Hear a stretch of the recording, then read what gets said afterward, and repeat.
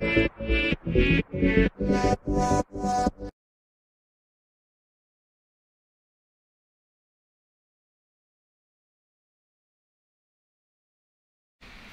there, in today's lesson we're going to learn about remote events in Roblox.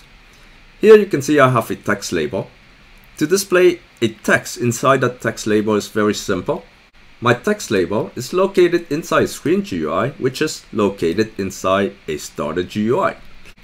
To display a text inside that text label, I'm going to go to my Screen GUI, I'm going to add a local script. And in my local script, I'm going to declare a variable. Let's call it part to reference to my Screen GUI. So my part is script.parent. From my Screen GUI, I want to get to the text label, so it's going to be part.textLabel.text, which is the property of the text label. We'll set it to whatever you want to display inside the text label. Let's just say hello. Press play and take a look. There it is. You see hello is displayed inside the text label. So that's very simple when your text label is on the client side. So basically in Roblox, there are two sides. There is a client side and there is a server side. The client side would consist of things like the starter GUI, the Screen GUI, the local scripts, the text labels. So everything is local to individual clients. And the server side consists of things that are like the workspace, the scripts, and the server script service.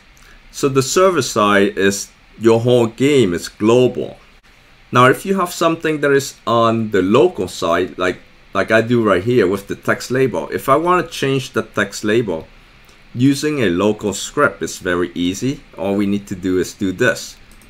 But what if you have a script inside the server script service that wants to change this text label on the local side, on the client side?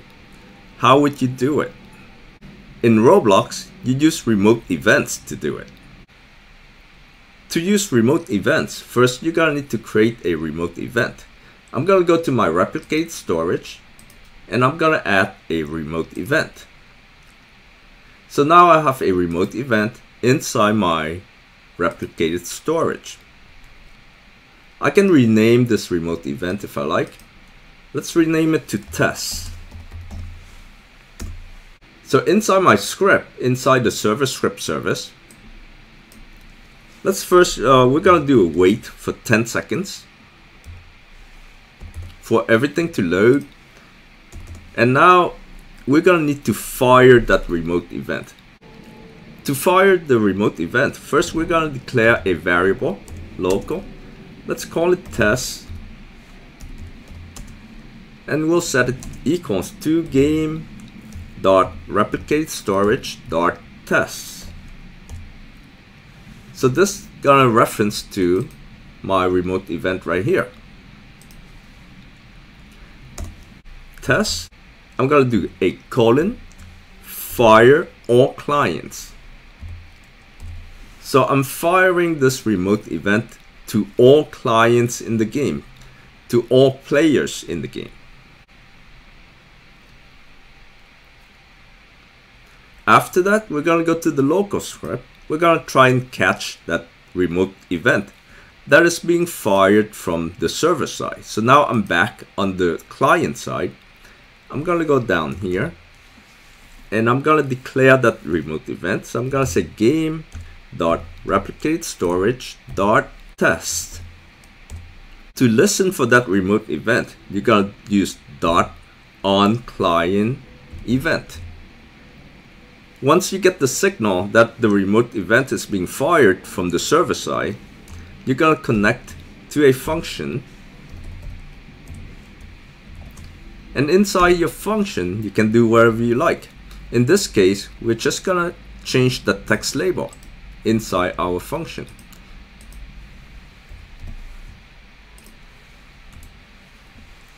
Alright, so the local script now is not gonna just change this text label on its own. It's gonna listen for the signal that is being fired from the server side, when it gets that signal, it's gonna change the text label to say hello.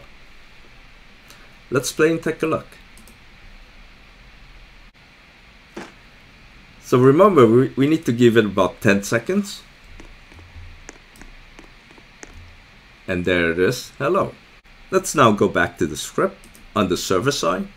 Now, when you fire the remote event, you can also pass parameters to the local site.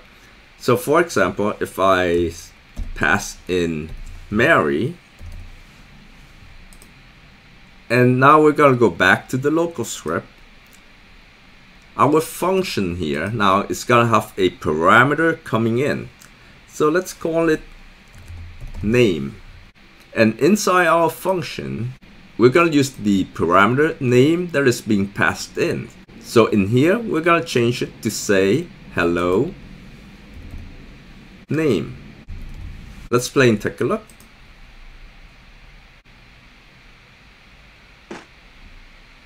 And give it again 10 seconds, roughly. And there it is, hello Mary. So Mary is being passed in from the server side, and we're just concatenating this name with hello, and we got the string hello name, hello Mary.